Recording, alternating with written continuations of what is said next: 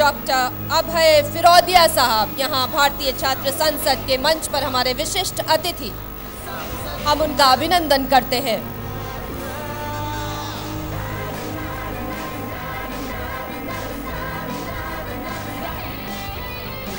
तालियों की कमी भारतीय छात्र संसद के मंच पर हो नहीं सकती।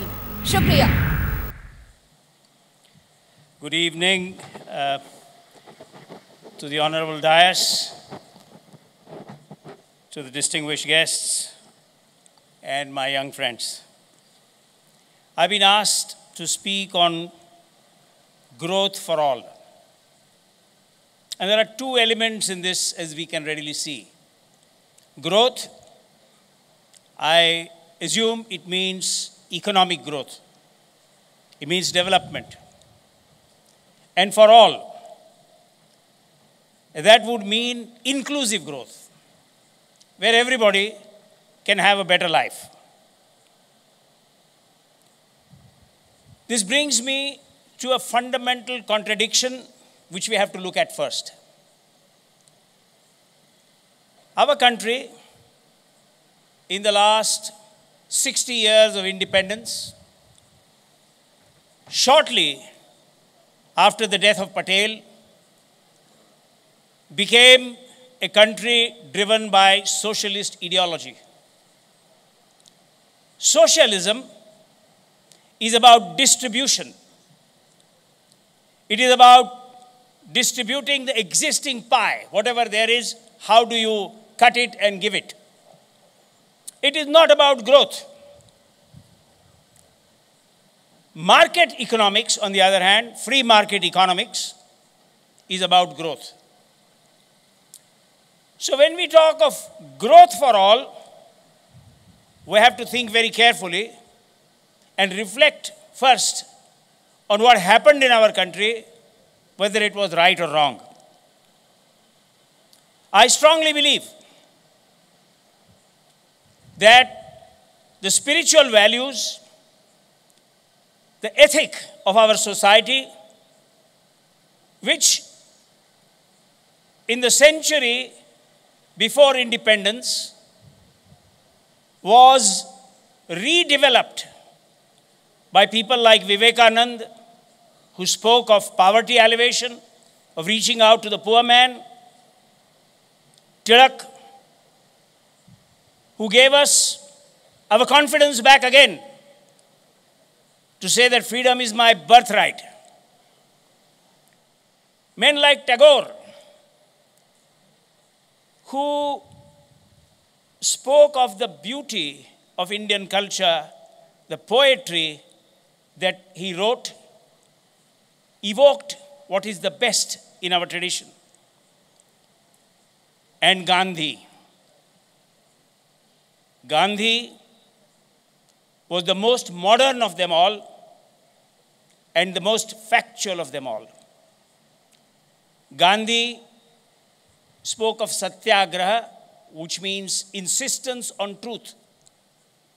Without fear, without favor, not to resile from what you think is true, no matter what the consequences. Now this whole ethic, which had evolved over 100 years of colonial rule, was turned upside down by Jawaharlal Nehru within a few years of the passing away of Gandhi and Patel. I strongly believe that this left turn was a great damaging move for India. I'm aware that I'm saying something which is controversial, which some may even say is heresy. How can you say something which is blasphemous? You are denouncing the policies of Nehru. Yes, I am.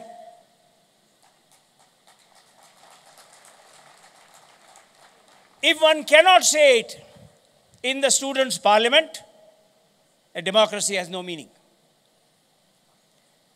One has to remember that it's very nice to talk about platitudes and yes, there must be inclusiveness and there must be nice morality and all this. This is not wrong, but this does not get you anywhere.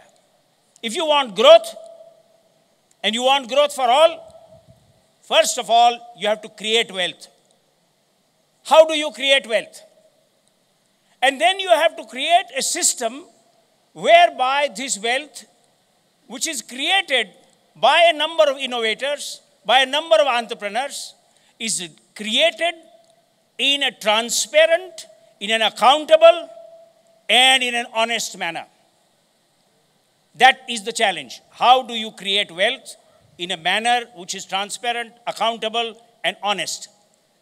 And to be able to do that, you need an economic regulatory system which promotes competition, which promotes accountability, and takes away the privilege from the powers that be, the bureaucracy and the politicians, and puts it in the hands of market forces and puts it in the hands of the system. That is precisely what free market economics is about. This is precisely what people like Anna Hazare have been saying. You bring accountability. You bring transparency. Please remember that there was no public sector in India before independence. None. The entire farming economy was private. The entire trade, wholesale and retail was private. The entire banking was private. At the height of labor governments in the UK, in the United Kingdom, in Britain, when very left socialists were ruling the British politics, they did not nationalize banks. When we allowed our banks to be nationalized, our coal mines to be nationalized, we created a logjam which we are still fighting with.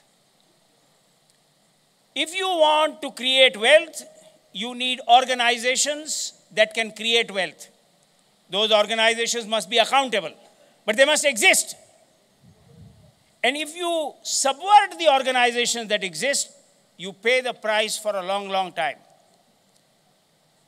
Probably the example I am going to give you may be a bit jarring for you, but over the last few years, I've been thinking of this, and I strongly feel that 500 years ago, Akbar the Great, Akbar was not a Hindu, he was a Muslim. But Akbar created an inclusive society in India. He took people together. He respected the spirituality of the land. And he enabled growth to happen. He enabled society to be at peace and to flourish. Aurangzeb, his great-grandson, was no small a man. He was not a small man. He was a great fighter. But he was an extremely radical Muslim. He created in our country antagonism between sections of society. Today, a few hundred years after the event, we are able to see the difference between Akbar and Aurangzeb. We are too near in history today to see the difference between Gandhi and Nehru. But I strongly believe, and I'm accountable for what I say, that the kind of inclusive society, accountable society, moral society that these great men, Tilak and Gandhi and Vivekanand and Tagore, envisaged, encouraged, was undermined by false promises. Socialism, to begin with, is materialistic. Mr. Tully referred to the amorality of the Western work ethic. Yes, socialism is highly materialistic. India is not a godless materialist country. Indians have a spiritual backbone. And turning away from this has been a very big setback for us.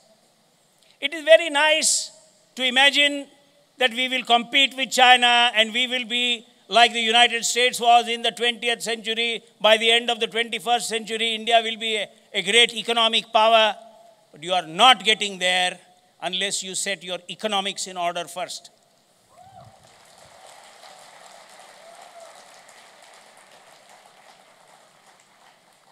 One of the great tragedies of modern India is that the man who reversed this socialist train, which was headed full speed in the wrong direction, and made it into a journey into free market economics, that is Narasimha Rao, you hardly hear of him.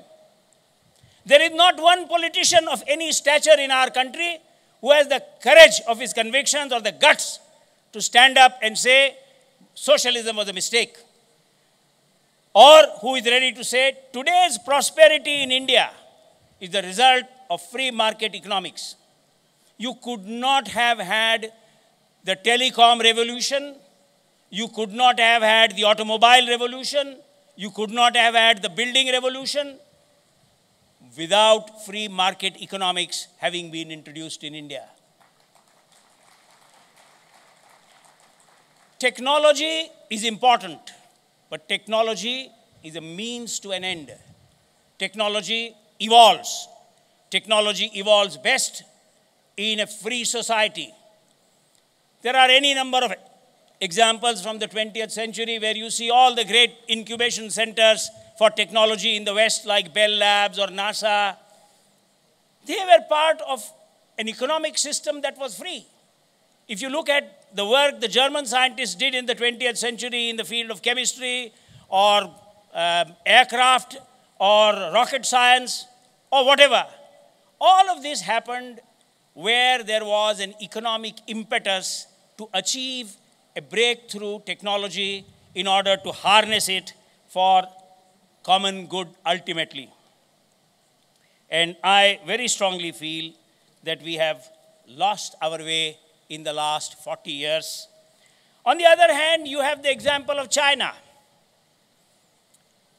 Deng Xiaoping, when he assumed power in China, took three basic decisions. First was he said, this communist philosophy of economics is bunkum, jettison it. He had the courage to say this is wrong. He said it in a very elegant manner. He said it doesn't matter whether the cat is black or white if it eats and if it kills mice. It's a nice way of saying it. But fundamentally what he was saying was, if you want people to be prosperous, you have to create wealth. If free market economics creates wealth, so be it.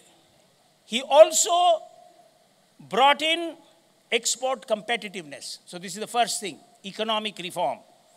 The second thing was he mandated that the Communist Party, which is communist only in name, will have an orderly succession. Every 4 years, there will be a succession, and every 8 years, there will be a total change in leadership, ensuring that technocrats with good qualification, with good track record, are always in the front seat, always in the driver's seat, and they are young. And the third thing he insisted on, and which he delivered on, was he said, do away with confrontational politics. Become friends with the West. No revolutionary, madcap thinking. Get practical. Get real. In India, a lot of politicians, when they talk of the failure of the system to deliver goods for the people, always say that we have democracy, we can't do this and we can't do that, and China has military dictatorship. It is true, China has military dictatorship. But this democracy in India can deliver a lot. Just look at two examples in the last 10 years. Gujarat and Bihar. The same laws, the same people, the same administrative system. Good governance has delivered. And I don't think we need to do anything except to attack. And that is what the youth can do.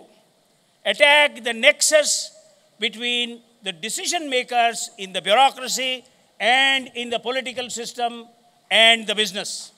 That nexus has to be attacked. I wonder whether the young girls who went to the Rashtrapati Bhavan gate and shook that gate understood that they were challenging the conscience of India to stand up to the mighty and say, you have to deliver.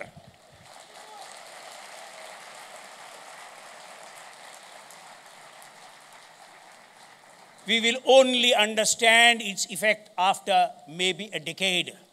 Today, when you read about Gandhi, you read about the Champaran Satyagraha. What was Champaran Satyagraha?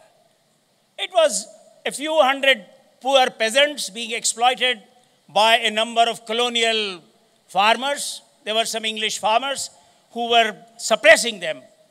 It was a small thing, but it taught the people the power of the people.